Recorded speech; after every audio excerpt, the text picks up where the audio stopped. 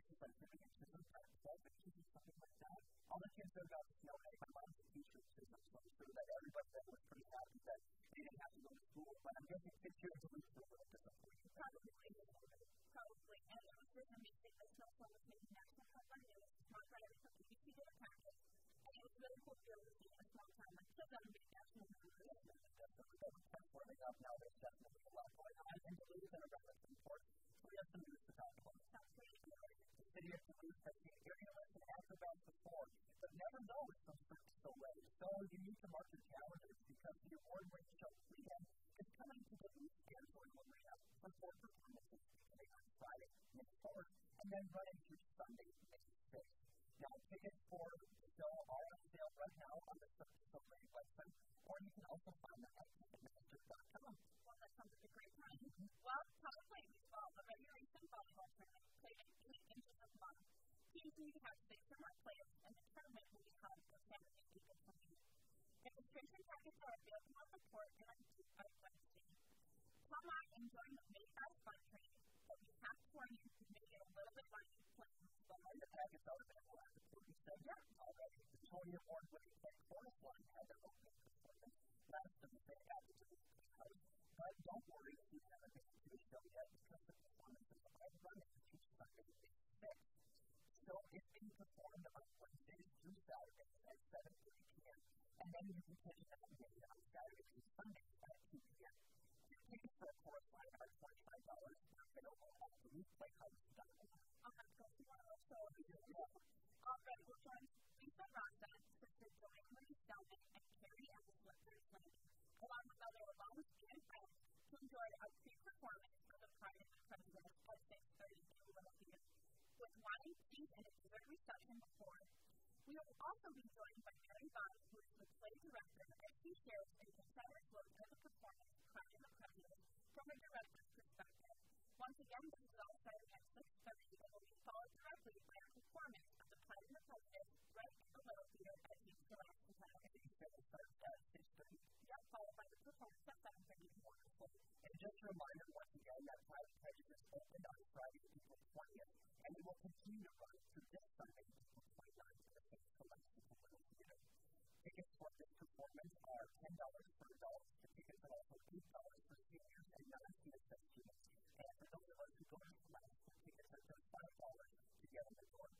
Tickets can be purchased at the St. Scholastica Spotlight Box Office Monday through Friday from 9 a.m. to 3 p.m. Or you can reserve them by phone by calling 218-723-7000. And once again, the show is running through this Sunday, April 29th. Well, what a better way to kick off the 2012 May Fest than Root Your Float Social. That's right, campus ministry will be handing out free Root Your Floats to students on Wednesday in the Greenview patio from 3:30 to 5:30. But don't worry if it's raining, snowing, or just too cold, Root Your Floats will still be handed out inside of the Greenview dining hall.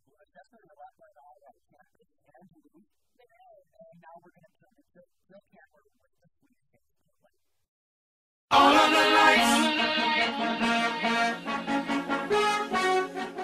I'm Megan Lawrence, and I play tennis at St. Scholastica, and this is St. Spotlight.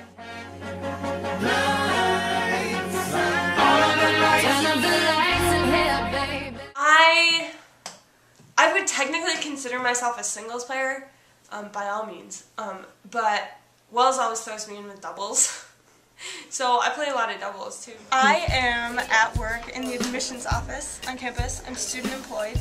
What do you do for admissions? I answer phone calls, check email, send out mail, pretty much like greet students when they come in, send people on their tours. I'm also in choir at St. Scholastica, and sometimes I get asked to sing at hockey games.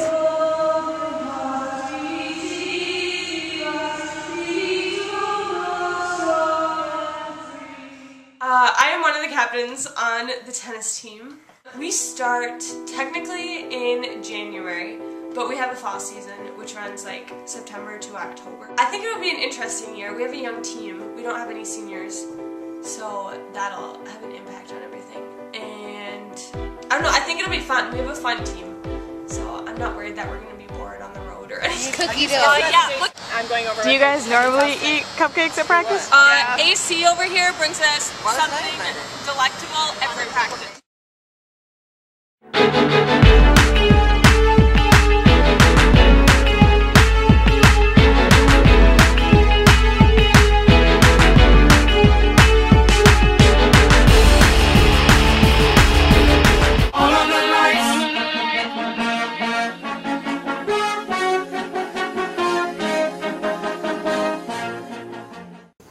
Jill Kammerer, and thanks for watching this week's Saints Spotlight. Now here's Billy Faye with this week's sports.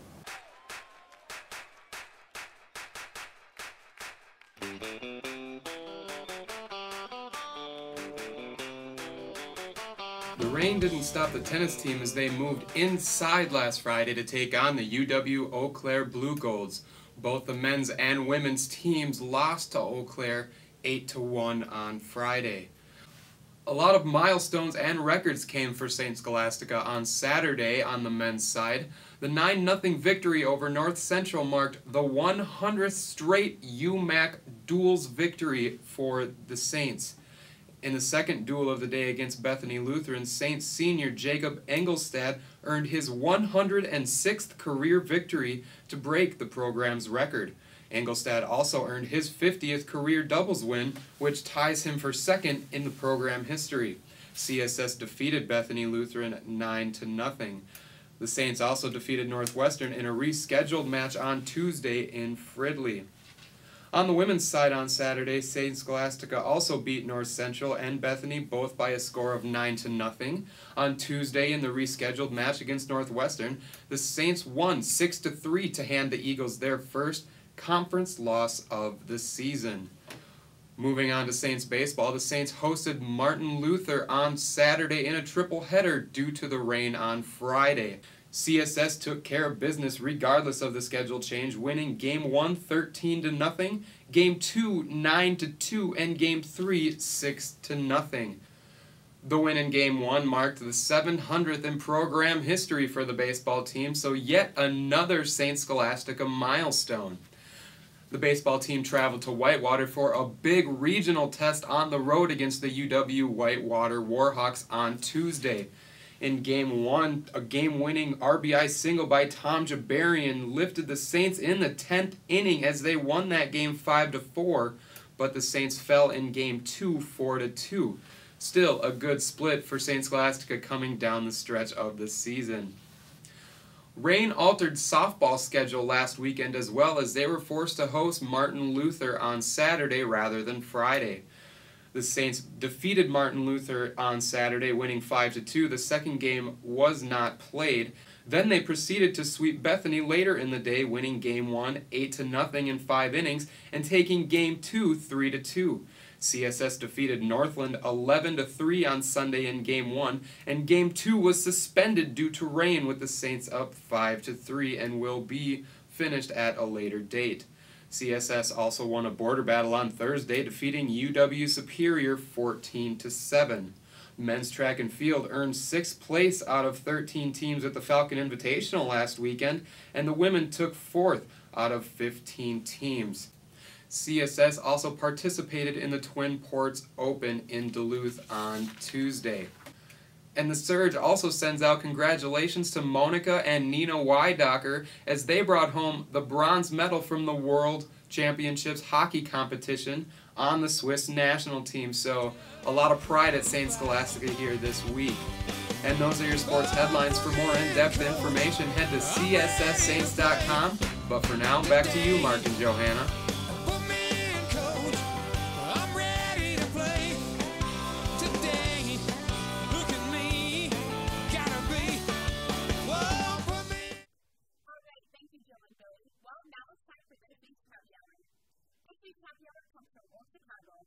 They have their happy hour specials on Sunday through Thursday from 3 p.m. to 6 p.m. and from 10 p.m. to 12 a.m. and on Saturdays from 12 p.m. to 3 p.m. They offer 25 ounce beers, $2 off, pint beer, $1 off, and $1.99 free. They also offer a happy hour food available at the bar only that includes $2.99 pizza and half off appetizers. Pizza sounds pretty good. They do. Now, have you heard what's happening with the Tupac festival? A little bit, but not a whole lot. Well, a lot of fans have always said that Tupac takes his time to get out of the spotlight. But